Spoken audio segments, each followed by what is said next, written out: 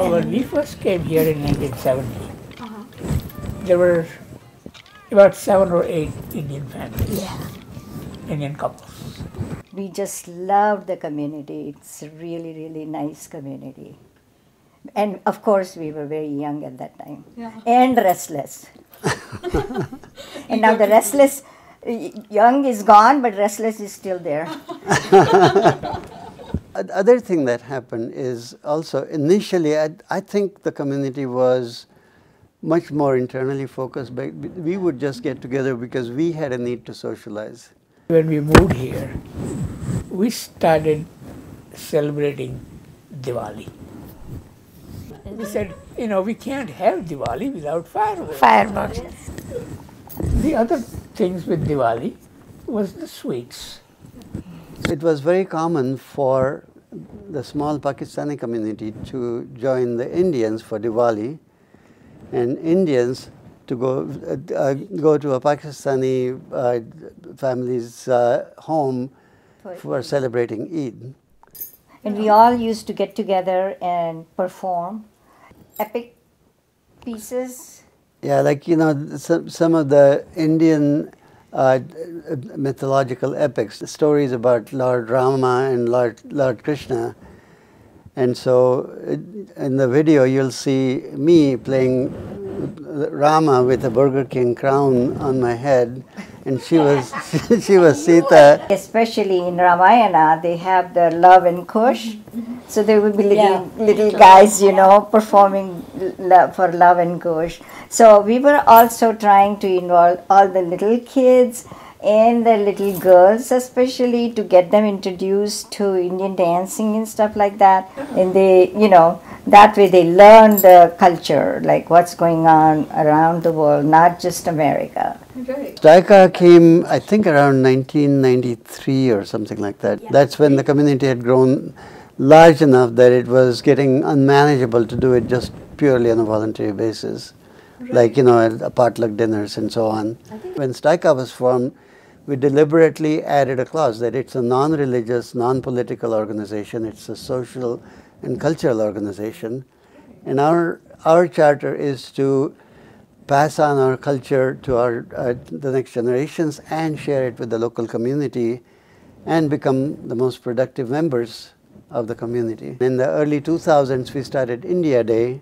In Indian culture, we say Aditi Devo Bhava. That means the guest is like the most honored person there. And this is premium because we have local community attend this event. And we usually make it a point to invite the mayor as our chief guest. You have seen a lot of classical dances, classical performances.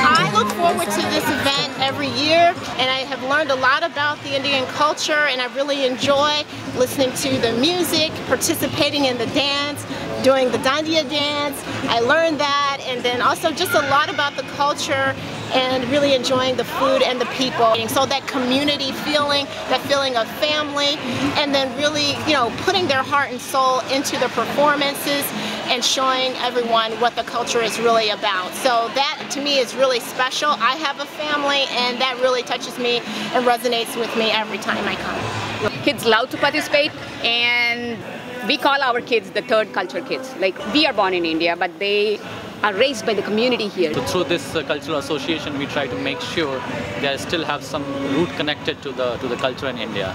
And through festivals like Diwali or the festivals like what we have today, India Day, we try to make sure they have that connection going forward. Not just the people who came, but also their family members, their kids, who may or may not have been to India. So festivals like really help us connect those dots with people.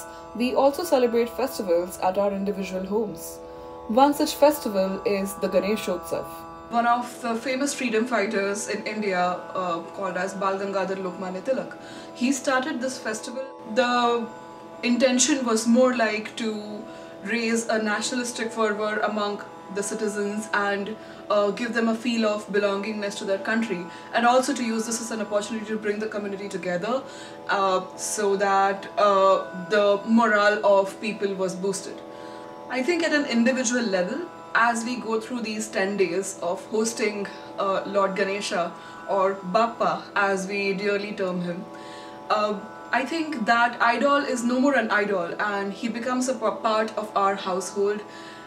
And every day when we perform these rituals, we perform an aarti, we chant some mantras, and I think along with that it just acts as a very meditative experience for us. We honor all the opportunities that this community presents to us. We take it and turn it up a notch and give back more than we receive. We do a highway cleanup, we do American Cancer Society, for American Cancer Society we raise funds. A couple of times we had focus group discussions with the Indian community, and we were upfront and we said, well, if it's not relevant in this age of social media, let's just dissolve it. And everybody said, no, we need Steiger. People who said they really needed the organization the most were the ones who had young kids. From India, it says, Vasudhaiva Kutumbakam. The whole world is my family.